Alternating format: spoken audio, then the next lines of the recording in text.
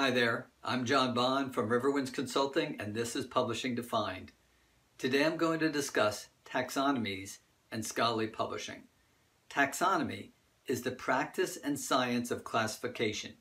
The word has evolved and now applies to the classification of things, concepts, as well as the principles underlying such classifications. Most taxonomies have a hierarchical structure. A taxonomy is not metadata. A reminder that metadata is data about data.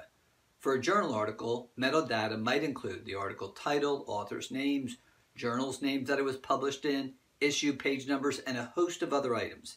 Each field likely follows an established and recognized format. Metadata is necessary to make a piece of content discoverable to a reader or user.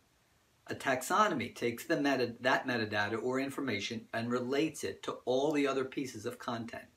A taxonomy should encompass the whole subject and be an agreed-upon standardized list of terms that ensures consistent tagging of pieces of content.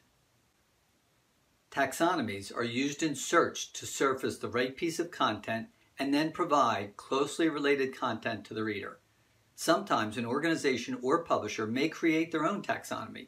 Preferable is when there is an agreed-upon taxonomy within a subject area or discipline.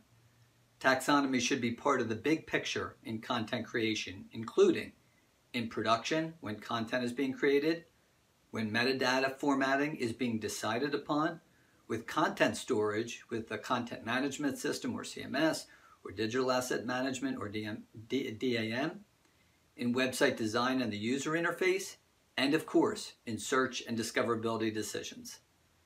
Well, that's it. Hit the like button below if you enjoyed this video.